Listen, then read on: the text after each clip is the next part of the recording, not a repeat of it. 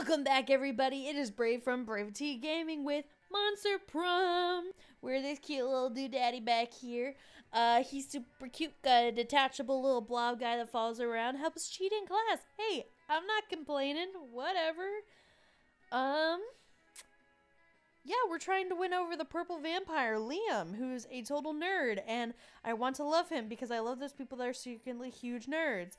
Or even not so secretly huge nerds. I just love nerds. So yeah, we're trying to do that.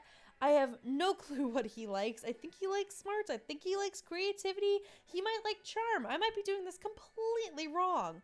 I don't know. But regardless, we're just gonna keep trying. So I guess we can...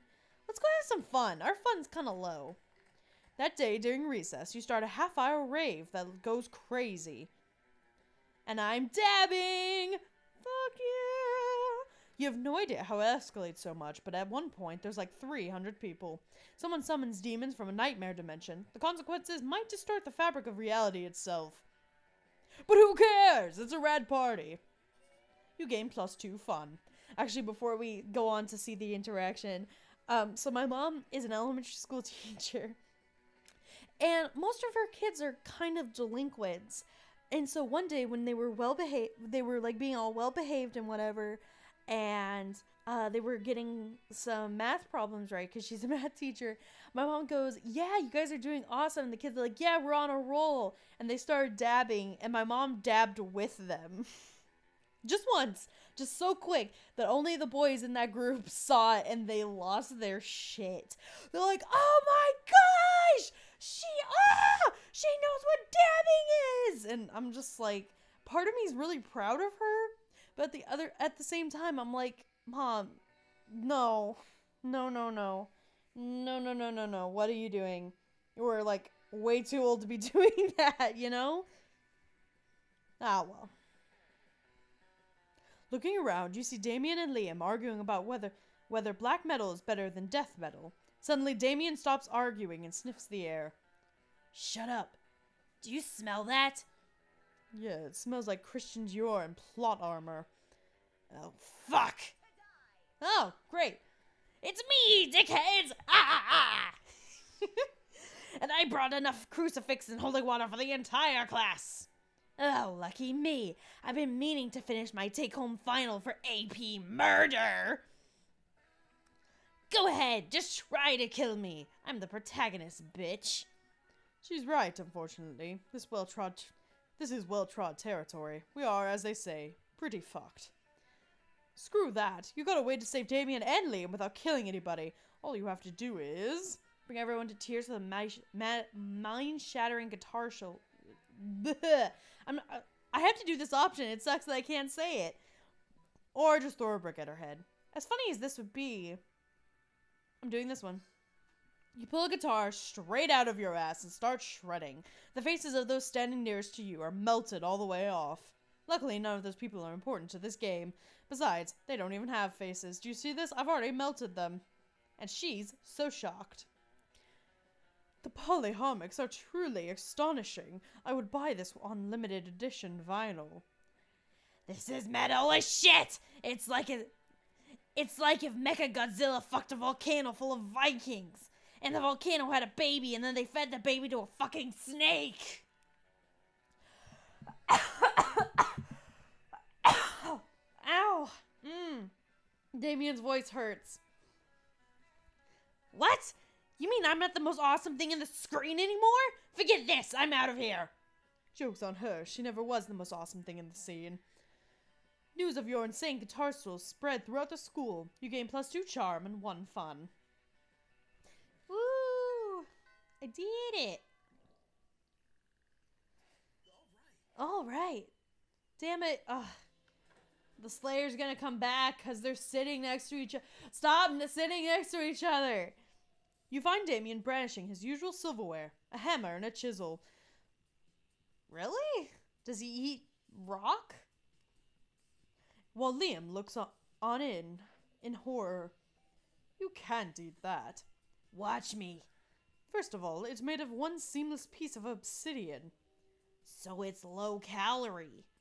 And second of all, it's a leash. Yeah, that thing. Man, Liam, you're a dork, and I really like you, but half of your words aren't even English. Part of this balanced breakfast. It's lunch. You're just jealous. No, I'm nervous. Nervous that you're going to eat that, get possessed by a leash, and kill us all. Well, I'm nervous that that's not gonna happen. Looks like these two are at an impasse. Maybe you can solve the dispute and score some romantic cred at the same time. Damien, don't eat it. You won't have room for all the baby seals I brought for you. Or Liam's right, Damien. You should make him eat it. Oh, that would be hilarious. But damn it, I'm on the Liam track. Baby seals, give them to me. I can already taste the cruelty. Oz, you scoundrel. How could you substitute wanton irresponsibility for animal cruelty? You quietly explained to Liam that the baby seals you're feeding to Damien aren't really baby seals. Hey, these are just seal-shaped beanie babies stuffed with tofu and pig's blood. Good thing you always keep a sack of baby seal decoys in case of a killer whale attack.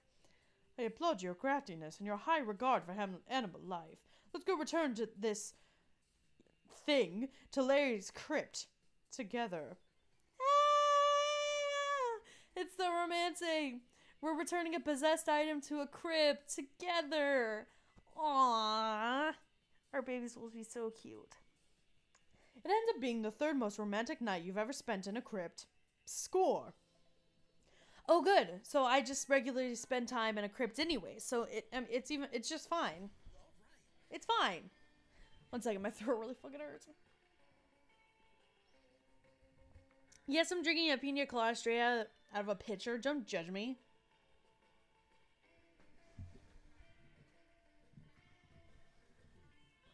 Okay, let's look at my stats. My fun could stand to be higher, but I feel like Liam doesn't care about that, so we should go do creativity. That day, while rehearsing for this class play, you are struck by the lightning of inspiration. You came up with the ultimate nickname for yourself. You tell everyone to call you it. Black Thunder. I would like to be called Black Thunder. Also known as one of the seven most douchebaggish moves in the whole world. But the nickname is so awesome, inventive, and appropriate that people decide to go with it. Quite the feat! You gain +2 creativity. We, the devs, dare you to actually come up with a nickname for yourself and ask the other players to call you that name until the end of this run. Hey, everyone, call me Black Lightning. No, Black Thunder, fuck. Black Thunder until the end of this run. I dare you. Later, you see Liam scrolling through his phone, looking like the embodiment of EMOJI. Hey, Oz, what are you doing? Stalking classmates for romantic purposes and offering rather absurd advice? Magnificent! I could use some rather absurd advice. I was exchanging messages with a work walla on this dating site, and all was going well for a time. But I've grown tired of our exchange. He's a bit clingy, and being clingy is my 7th biggest turnoff. Right between sarcasm, illiteracy, and actually being a pickle, and not a person. You know, because that when you get catfished, that it's actually just a pickle. The postmodern protocol dictates for me to just ghost him and never talk to him again. But that's horrible, and I would never do that to someone. You see, I'm Liam, handsomely mysterious, yet a true gentleman. And my accent is always changing, because the person voicing me can never keep a straight accent. But neither do I want the emotional turmoil of telling him how I really feel, and having an actual conversation about it. Ugh, what an ordeal. So I've settled on just sending him a bunch of emojis, and never texting him again. That should do it, right? The thing is, how can I convey this complex array of sentiments through the friendly language of emojis? This is your time to shine. Show Liam you excel at the complex sentiments that he might someday feel like sharing them with you. Baby croissant, school bus, shooting star trumpet, and crocodile, or this one, little vampire growing disinterested and overly attached werequal emoji. This one? Oh, that clearly is the best option. How did I think of that? Which version should I use? Little vampire growing disinterested and overly attached koala, or little vampire with a silly hat growing disinterested and overly attached koala? Because of fucking course there's that kind of emoji available. Maybe the silly hat is not suited for this situation. Let's go with the classic. Okay, just sent it. Ah, he texted me back. Let's see. Oh, the we're calling being understanding of the little vampire's feelings and respecting them even if a bit hurt emoji. And replying back with the formally grateful and ready to move on poop emoji. Oh my gosh, fucking course there is. What would that even look like? Look at this. He just texted me the emoji that's waving his hand like he's saying bye with an expression that says he's going to break all bonds without being resentful about it. Ha! Perfect. We solved this as a team. Cheers to us. And cheers to the creative people that turned every complex feeling and scenario into a friendly and colorful emoji. You gain +2 charm and 1 creativity. Fuck yeah. Okay, I'll take it, I guess. What the fuck? Why are there so many complex emojis? Alright, everybody. I hope you have a wonderful day. Don't forget to like and subscribe if you're feeling a little saucy.